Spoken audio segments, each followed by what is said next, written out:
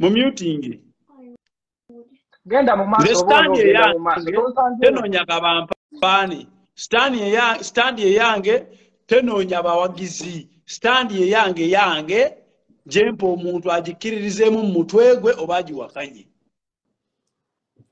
Bobi Wine was not stupid, but Bobi Wine was an idiot. An idiot is someone who comes and speaks the little she knows about something and takes it to be the utmost truth in representation of the general public. Ogobaita idiot. Omuntu amanye ekintu ekitono ku kintu naye nga ate bwajja ayagala nnyo akirage ensi nti kyekituufu ekisembayo. Kati Bobi Wine yakozesa kye tuyita idiyose mu byobufuzi. N'alimba abantu nga abalimba n'ebyenkya nga bibalimba leero abantu bagenda otuuka enkya nga talina kyazzaako kati akajji ne kamukwata. N'abuusa abantu ku Besigye yabaawusa abantu ku Besigye buli strategy ya Besigye gyakozesezza okukuba abantu mu myaka aga. Bobi Wine yagibabuusiza mu myaka egi kati ekiseera kituusa ayagala akozesa strategy za Besigye ng'ate ajjuki abantu bamugamba awo watugamba oyo aba muyaaye, watugamba oyo aba yalya ssente, watugamba oyo abeera mufu, watugamba oyo abeera mufere. Kati obukodyo bwonna yabubuusa abantu takyalina akakodyo kaakozesa adde n'aka. Akakodyo akasigaddewo kakubuukira ali trending ne bamukoonaganya ne Bobi Wine erinnya lya Bobi Wine erikomawo mu mawulire. That's the only thing kye balinawo. Ono omwami ono ebintu Mpuuga waaba ya trendinga nga balumba Mpuuga. Ssennyonyi waaba luno nsereko ya trendinga ogenda owulya nsereko avumye Bobi Wine nga ne kye bamuvumye tekiriiwo tebalina bye bakiraga. Kakati Peng jjukira bulungi nakugamba bw'oba jjukira nakugamba nakola ne video wano nti expect mu bbanga eritali lya wala olutalo wakati wa Alien Skin ne NUP saakyogera naye weemyutinze towulikika wano kuliko mute wabadde olina mute ng'oli siggo gwe weemyutinze Peng ompulira kati owulikika ojjukira nti ekintu ekyo nakyogera wakyogera ssebo nti mulinda olutalo wakati w'abawagizi b'NUP ne Bobi Wine olwodda mululide ng'ambaga essaawa yonna Bobi Wine agenda sindika omuntu wajja alutandike. Nze lwaki ngamba nti Bobi Wine yabasindika waliwo akabondo ke bayita Firebase Army ke nayogerako oba okajjukira buli lutalo olujja luba mbaana nga bali mu kabonda ako teriyo mwana kwaba asobola kwemulugunya ku lubongo yanaddamu yadde okwesolesa ekamwoca Bobi oba Ssennyonyi yadde okulingiza wali ku mafuta kukikkirira toddamu kulabikawo naye bw'ojja n'okuba katikkiro ng'ono Semako gundi kisakiro kya Kalooli Lumbuye bw'ojja n'okuba abalala Bobi Wine enkyakeera ku kifaananyi naawe ne birthday yo n'agitimba kitegeeza video ze bagambe mbuziddemu bazitegeere ogambe Bobi Wine he was idiot he acted as an idiot ne kama nti an idiot ye muntu ng'ekintu ekitono ky'amanyi akikozesa akiraga ensi nga ge mazima agasembayo gonna ng'omwana wa primary bw'anajja nnyonnyola ekintu naye ng'akozesa obwongo okunnyonnyola aba university nti yasembayo okutegeera ekintu ekyo idiot. Someone who uses the little information or the little knowledge she knows upon a certain issue or a certain thing or a certain topic and it takes it to be the utmost truth. Wow. Gobaita idiot. Kati Bobi Wine yaleta idiot seye mu byobufuzi n'agenda yakola ensobyezi kukwata ku Besigye n'atandika mulumba buli we yalumbanga Besigye nti omuntu tasobola kugamba weesimbyewo emirundi ena n'ogamba demokrasi takola demokrasi akola mutuwe kino kyokka ekisanja fe tuzze kujjawo omusajja ekisanja ne kiggwako nga tamugyewo akomawo gwakubiri omuntu osobola kugamba nti wesimbyewo emirundi ena ate n'ogamba simanyi kyayagala kwesimbawo gwosobola omusajja olwaleero batugamba Besigye mwamuwa emyaka 2 lwaki Bobi Wine temumwongerayo omukisa ng'ate baatugamba nti oli eyeesimbyewo ennyo akolera ani kati kye gavumenti yakozesa obwongo obutono ne yeeteekako olukomera nga bakyalina wasobola kubuuka kukola ki kati bonna obubadi obwali bumutunda mu mawulire asooka olindeko bonna obubadi obwali bumutunda mu mawulire ng'abantu balina kye bamusuubiramu bonna yabwekubira nga tategedde n'abumalawo kati ekimutunda mu mawulire ekisigaddewo kiri kimu kulaba muntu atrendinga ne bamulippira ne bamukoonaganya ne Bobi Wine ekyo kyegendereze nti whoever person nga ya trendinga ne Kenzo wabadde atrendinga ne kino ekintu kye kya federation era owulira wazzeewo olutalo wakati wa Kenzo nani NUP olujjukira as long as you are trending Bobi Wine alina okufuna engeri gy'akulippira amannya 2 ne galaniko kukoonagana Peng omusajja n'ayogedde nnyo nkyogera ne mbagamba nti olunaku lumu nga si lwawala nnyo gwe wali owaana Bobi Wine bw'ayagala nnyo no kibanda biki negamba Peng don't be an idiot Bobi Wine tasobola keera ku makya kwagala rival we kubanga ono rival ajjidde mu bigere byo we yalinnya wali mu kulinnya atajjukira yakuze aweddeko olaba Godfather leka tukkiriza kale byoyogedde byonna Godfather njagala tukubulireyo ekintu kimu gwagamba nti abantu bwe muba mulina idea ntono ku kintu oyo abeera idiot ng'alina idea ntono ku kintu. First of all, you are the first idiot from the dictionary. The reason as why I'm saying that you are the first idiot is because gwe Godfather oyina engeri gy'osuubiramu ebintu gye biba birina okuwuliriza anti mpuliriza Godfather gwe kennyini oyina ekintu just oba ky'osuubira okitegeera wano gwe tosuubira nti waliwo omuntu agenda okuwuliriza ebintu by'oyogera okiwulira teri agenda kuwuliriza bintu by'oyogera kubanga gwe kennyini naawe kennyini teweetegeera simanyi oba weewulira gwe ebintu byo by'oyogera gwe okiwulira Bobi Wine oli mu kugamba mbu Bobi Wine idiot mbu simanyanga alina ebintu bye yasuubiza abantu n'atabituukiriza kiki kye yasuubiza n'atatuukiriza gw'olowooza omuti omunene gwonna mu nsi muno bagutema n'ambazzeemu Bobi Wine yakatandika ebyobufuzi yakatandika gw'olowooza buli muti omunene bagutema n'embazzeemu and he has done so well singa obadde muntu nga otegeera nga gwe bw'olowooza nti otegeera ekyo wali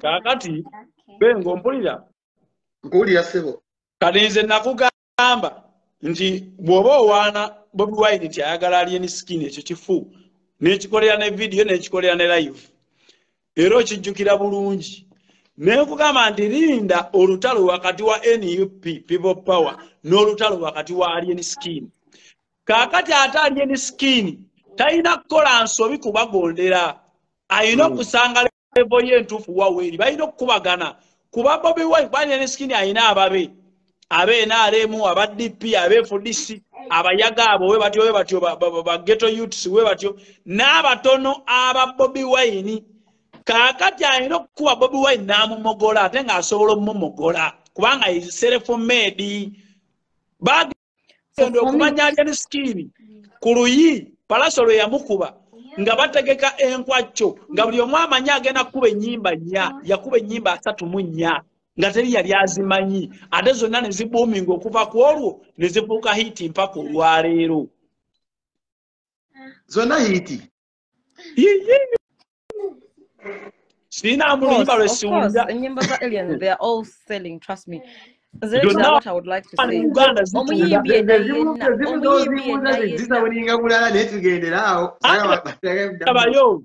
Enyimba za alien skin ziri mu kiti kye bayita va ku bino bya Bobi Wine bye yabalimbanga musimanya mbwakuba edutainment. No, if you want to get educated, please go back to school. Music is for entertainment, not education.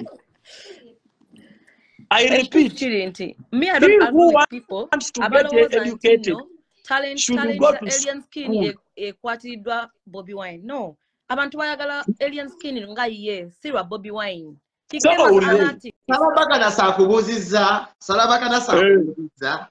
Onondo yobu bulijja azigisa alien skin. Hypocrites. Linda akubuziza kwanze maji yalinga promoting alien skin no bakanasa. Mbuza.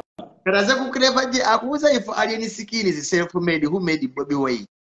Exactly. If and will is the Peng. Wow. Kino njagala tukikkirize tukigaane. Empologoma yonna eba y'amaanyi naye bwekaddiwe eva mu ddendi. Envubuka nejja ate envubuka yegigoba naye ate egigoba teyagala. Right now he's the only ghetto storyteller gwe tumanya abalala bali Okitegeera Bobi Wine kiringanga kiringanga bwe tunaakompeyalinga Museveni ne tumukompeyalinga ne Hitler. Museveni talina waajja ku Hitler. Hitler yali w'amaanyi nnyo naye Hitler is history. Museveni is current. No matter how weak Museveni is, Hitler is history. Kati Museveni aba asinga amaanyi kwene ssaawa. Kati Bobi Wine takyalina ggulire wezzemu ne wemutinga ate era n'okola ki?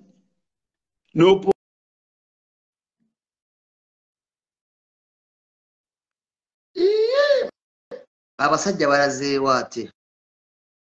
Naye nga mazima gali nti banaye buli omu aba n'omukisa gwe. Bobi Wine si yaleeta alien skin. Nga naye gye yava we yava gye yava ne alien yajjayo abantu bamusiima ne bamwagala ate yajja mu kali sister okkiriza bano balipira mulipire. Of course.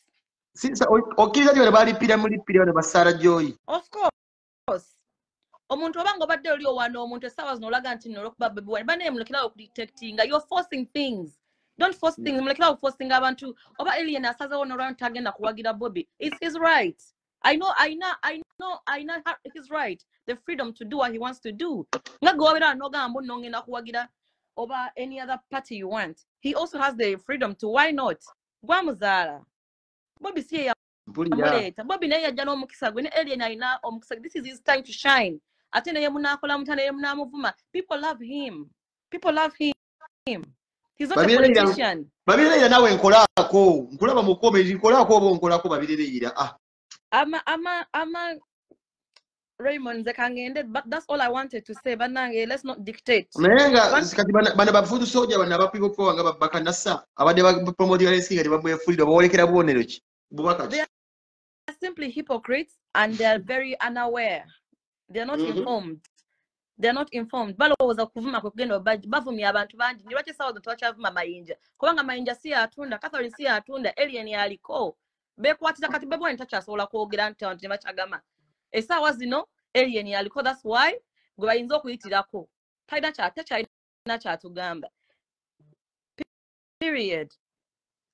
Takyalina kyatugamba era alina kwekwata kuba n'abaana abagamba nti Bobi Wine asepinga ddala wakati mwafunye ghetto representative omulala. No, he's not representing the ghetto. The other one is a politician. This is a musician. Okay? Just because it comes from the ghetto, and talking about ebintu ayogera ku bintu ebiruma abantu similar to things that Bobi Wine always says. Techimugamba kuba nti no alina kugenda mabega wa Bobi Wine just because he came from. Kati aba NUP bakole timu kana akaseera. Should they aba NUP ogala bakole batya kana akaseera. Wawulo wa NUP yakola oba magezi. Bobi Wine tavuma.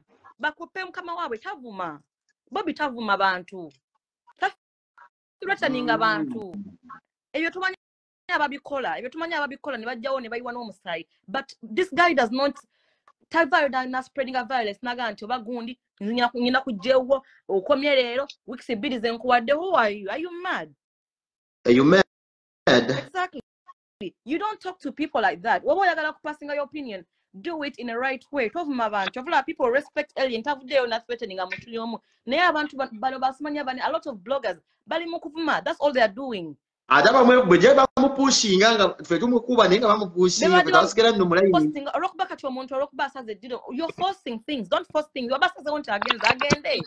yamalayo numbers z'abantu abawagira Bobi Wine si yazimalayo bantu bangi abawagira Bobi abawagira no mukwane ekituufu kiri nti oyo guy tetulina kye tumwagaza ne bw'aba akazeewo okugenda mulina kye mumwagaza kuba alabika abalumye abantu bamukkiririza bangi nnyo ekituufu kiri nti oyo guy kye tuliko essaawa ya kakati si byakugamba nti yo olw'okuba waali oba agenze okitegeera kye tuliko nti singa abadde agenze bibye n'asirika okiwulira ye n'asirika n'ataddamu kwogera kintu kyonna fe teri amuyinako buzibu okitegeera oba omujjaga human rights eyo okwogera kankuze rasta ali ntakiriziddwa kwogera mu nsi eyo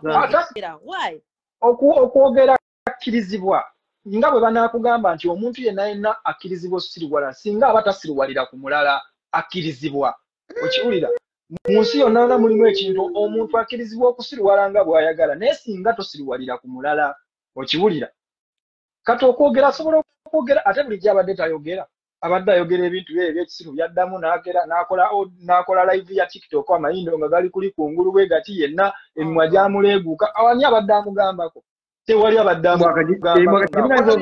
gyamuleeguuka emimwa baana mmwe muli babi tewali abadde amugambako mujje twamukwatira Jessica Sonyi kubanga omukulembeze alina we yagendera n'agamba uku n'akamuteeramu ne tugamba omukulembeze olaba akamuteera naffe katukole ki ye yakatunda kaali sebo akakanti omukulembeze sebo yakatunda naye nga kimbiri ayogera ku Bobi ayogera ku struggle he was here bana video njikuweereza akimanyi ekimuwaniridde golooza lwaki yakyogerako amanyi ekimuwaniridde I don't think he needed Bobi Wine to come up. He didn't need him. So much. If you didn't know that, sister, he needs him so much. Different. But do you believe? Listen to me. Listen to me. Listen to me.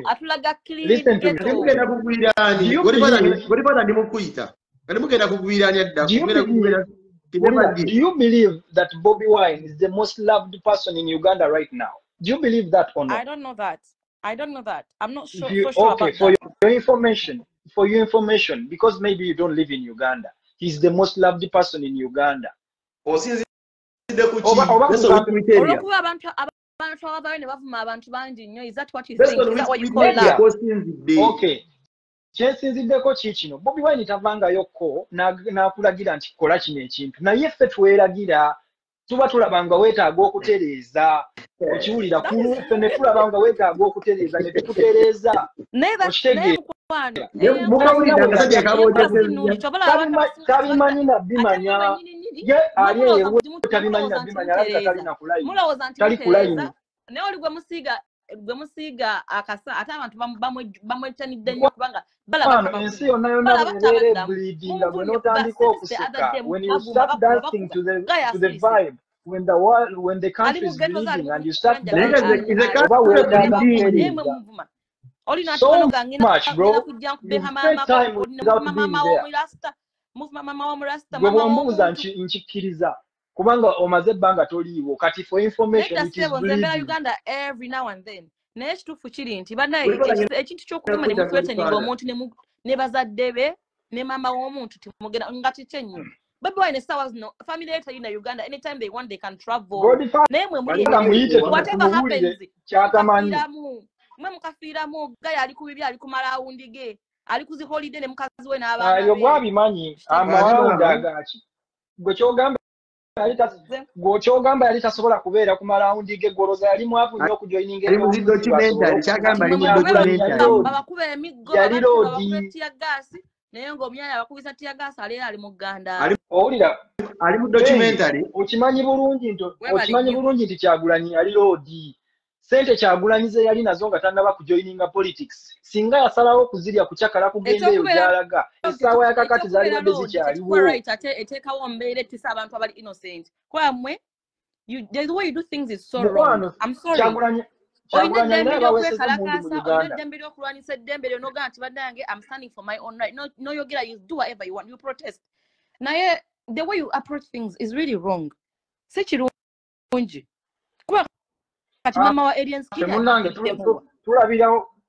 Fetulabirawo nga weetaaga okutereeza ate omuntu yenna yenna bw'aba kiringa okufa amazzi bw'oba ofa amazzi ekiri kumpi kyonna kyonna ne beka bakasubi okeekwatako ffe tetwagala kumanya gweyimirira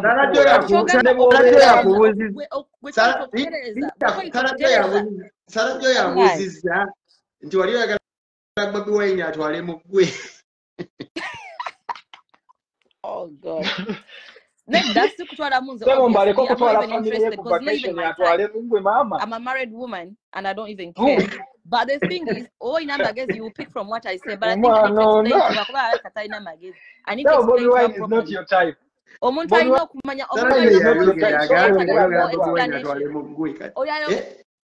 Uganda naye nayenze njogera ku muntu wali Kampala akuba enfuufu tiagasi gwasookerako tiagasi gwasookerako mwe ngamuli eno muli muzi ST okitegeera omuntu wali Kampala ali wali mbafunye babiri mukaba wa amaanyi omuntu na maama wo omuntu